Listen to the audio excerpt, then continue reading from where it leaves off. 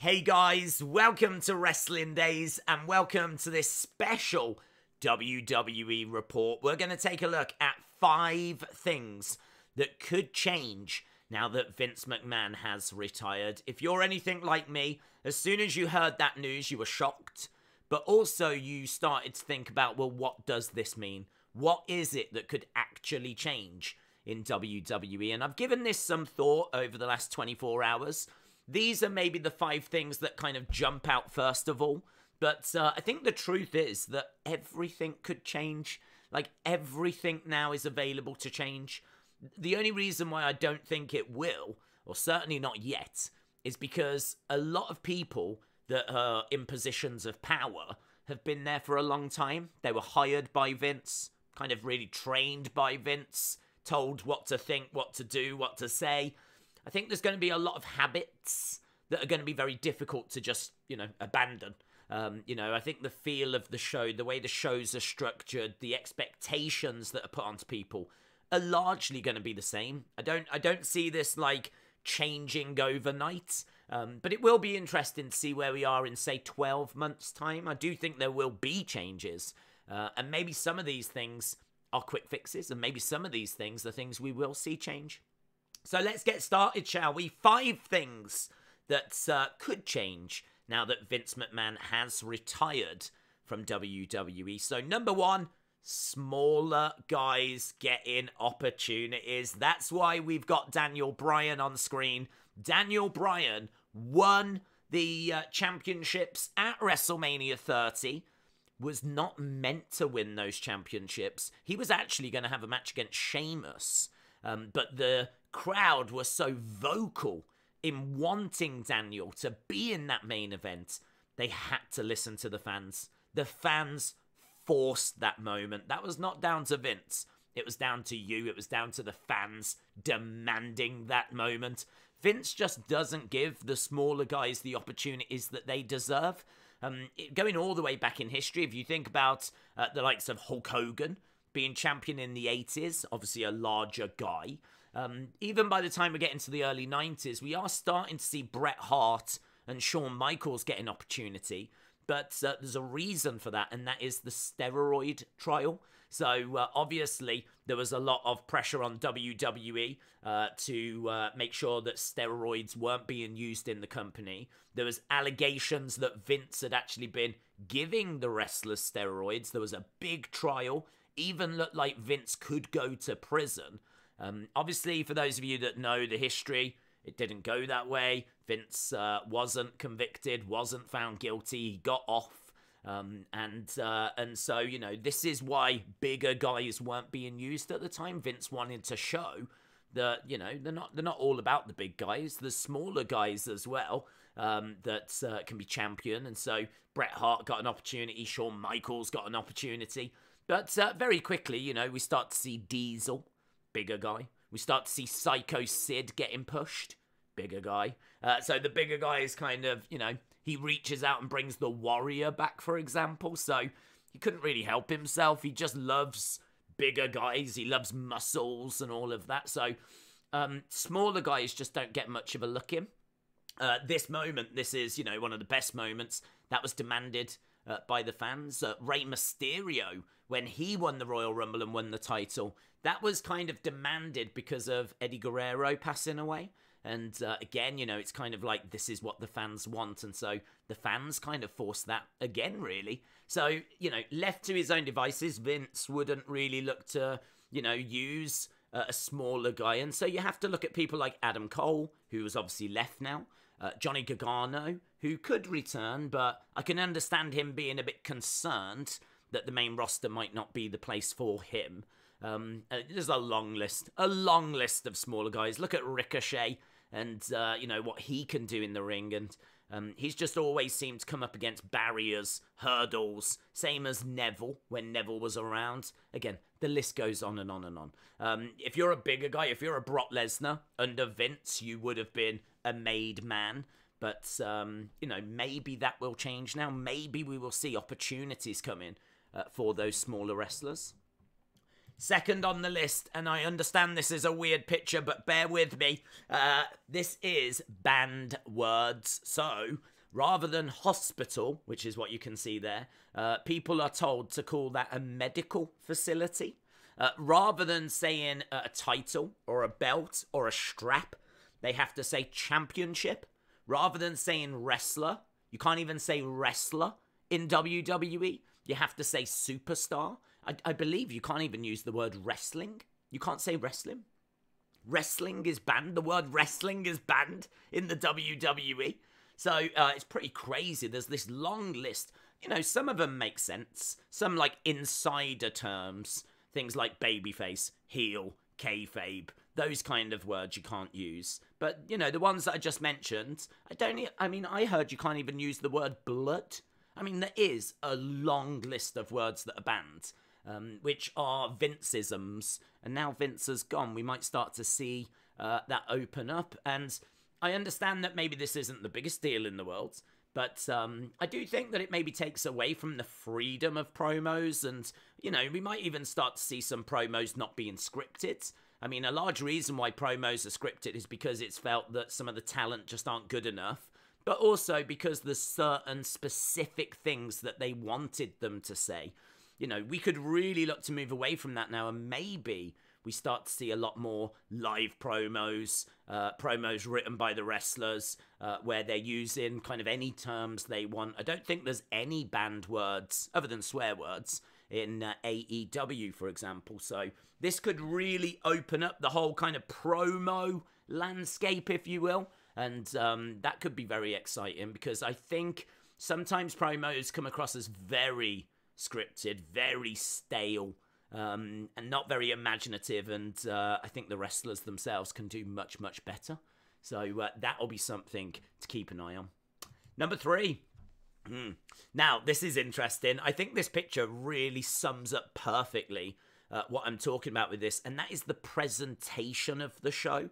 So if you think about how the shows are put together, so the use of CGI, the way that, you know, they do the interviews, anything to do with what you basically see on TV.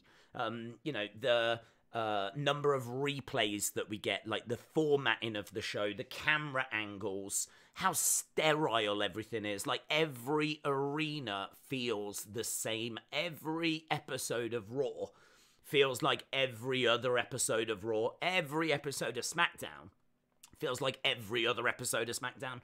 If they go somewhere, doesn't feel special. If they go to Nashville, then they don't really do anything kind of, you know, Nashville themed. If they go to Florida, there's not really anything Florida themed. Like, it's the same setup every single week. The presentation's the same. It's very sterile. And I mean, this segment alone here, I mean, you know, the idea of cutting promos at the top of ladders, I mean, it does look silly. I can understand why you would do it. I understand, because you want to advertise Money in the Bank, and, you know, it's all about climbing a ladder and everything, but it just looks silly. I mean, to me, it just looks... Every time that we go to an episode of SmackDown and there's a load of wrestlers up ladders, you do sort of think to yourself, like, well, why did they agree to do that? Why did they turn around and say, yeah, I'll do that. Sounds great. Like, why didn't someone like Seth Rollins just laugh when he got told, like, you need to climb up a ladder and cut a promo? Because it just looks strange. Like, you don't need to sell the idea of a ladder match by chucking wrestlers up and doing that. And the same with some of the CGI, you know, doesn't really grab me. Doesn't look great. Some of it's cool. Some of it can look a bit horrific. As I said, you know, the way that the shows are formatted, the number of replays. Oh my God. I mean, if you actually take out the adverts and take out all the replays, I don't even know how much show you're actually left with. So, you know, all of that stuff could be reviewed, streamlined, could be different presentation. I'd really like it if every show just felt that little bit different. You know, there could be some different staging that they do, some different little decorations, or, you know, there's different things that you can do. Have the wrestlers kind of come out in quirky gear specific to where they are. Maybe even if you don't want to do that, like, every week, but you just want to do it, say, once a month. Once a month, they do, like, a bit of a themed show, and you've got Nashville, and then you've got Florida, and then maybe you got New York, and maybe we go to London. I mean, when they came to London, they used to have like the Union Jack flags and the taxi and the red phone box. Like, they did actually do what we're saying, but that was really one of the only places that they would do that. So, and I don't even think they do that anymore, to be honest. I don't think in London, when you go to a Raw, there is a black cab or a red phone box, or I think they might still have the Union Jack flags. But my point is that there's a lot that could be done. The camera angles, you know, just the way that the entrances are done, anything to do with the presentation. Now, there is one person that's going to still be standing in the way of change, and that is Kevin Dunne. Kevin Dunne is the person that kind of produces, directs the shows, and he's been in that position for a long, long time, going all the way back to like early 90s, late 80s. And so that's why a lot of the shows feel the same. It's the same guy that's producing them, basically. But, you know, maybe he'll have a bit more freedom now. But I feel like he's a Vince loyalist. I think he will still want to deliver the shows the way he's been doing them now for like, what, 30 years plus. I mean, he's not going to change. Or now that Vince isn't around, he's not going to change unless he's told to change. So that'll be something just worth keeping an eye on, because it really could make the weekly shows feel quite fresh. I mean, look at AEW again. You know, they do Fyter Fest one week. We've got Bash at the Beach. We've got the Jericho Cruise. Like, they do lots of different things. They're doing a show in Arthur Ashe Stadium, which feels very different to an arena.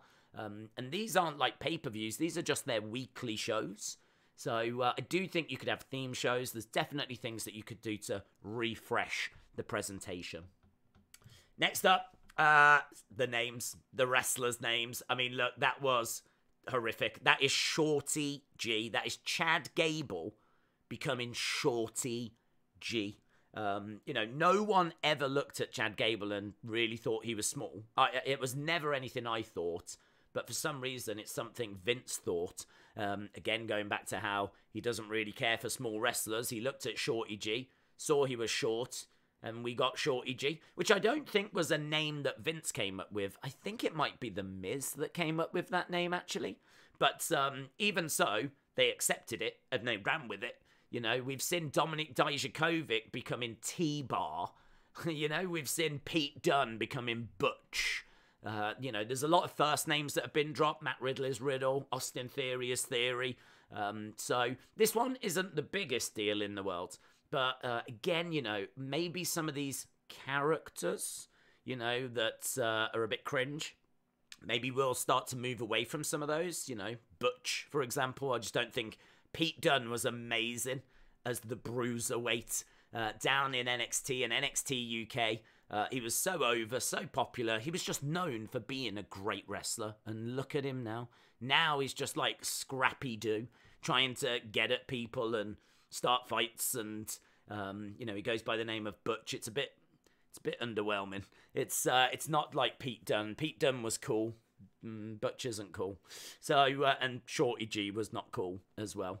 It's the same with, like, you know, Dio Madden became Mace. Mia Yim became Reckoning. I know that was because of the group Retribution, but the point remains that these name changes, you know, LA Knight becoming Max Dupree, I just think that characters, gimmicks, name changes, all of that can be reviewed. I personally would like to see NXT go back to black and gold.